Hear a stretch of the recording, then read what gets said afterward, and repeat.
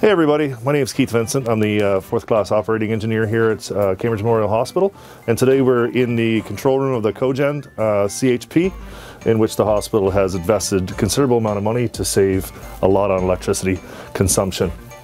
So what you see right here in front of us is an overview of the Cogen system, a very basic overview about where the generator and the engine are, exhaust, waste heat recovery, a couple of the heat exchangers, and the rads.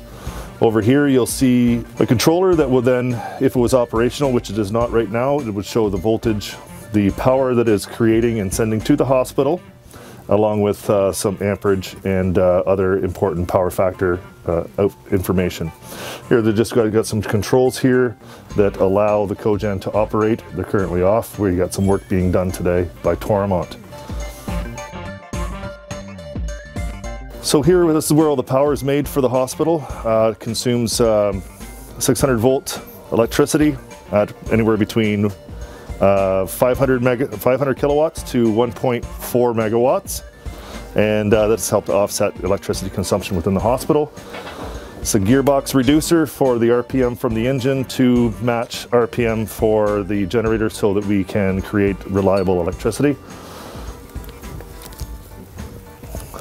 Over here we have Toromont is doing some work for us. They're going to be measuring valve lash and other measurements within the top end of the engine so that they can get a baseline for predictive PMs. It is a V12 CAT engine. Not exactly too sure what the horsepower is, but we do know that the turbo produces 70 psi worth of boost to help with power generation. Water is then moved through the water jacket system along with some other systems as well, and then that heat is also captured from the exhaust, and it runs through a boiler which is on top of the unit. It runs and soaks into glycol, which is then pumped in through the hospital to offset any heat loads that the hospital may have, especially handy for the winter months.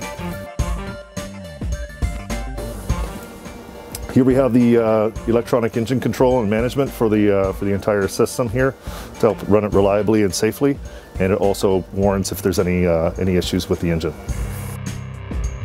So it's a pretty short tour. Other than that, this is pretty much where the magic happens for this.